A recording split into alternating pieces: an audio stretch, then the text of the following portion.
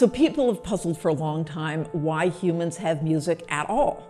Darwin wrote about what a mystery it was that all human societies have music because, as he pointed out, it's not like vision or language or speech, which all have obvious adaptive value, enabling us to stay alive and thrive.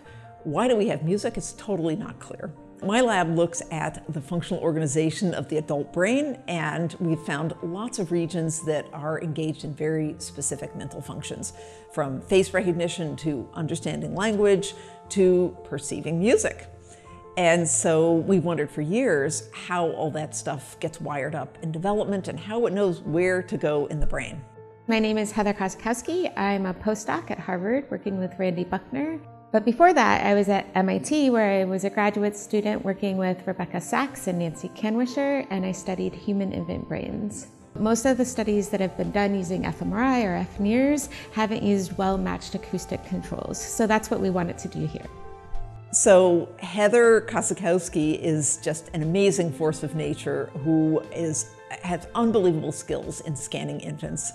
And for this study, she scanned an incredible 45 infants after inventing her own infant scanning coil, infant headphones. This was not an easy experiment to run.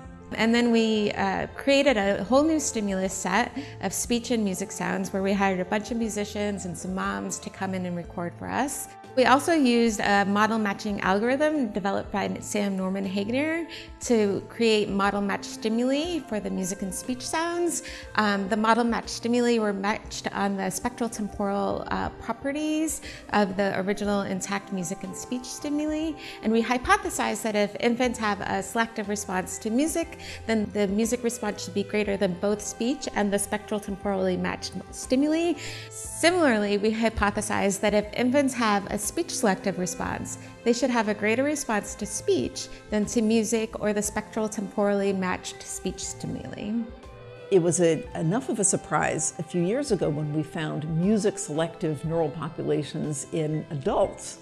But now what Heather's shown is that those selective responses seem to be present by 1 month of age in infants.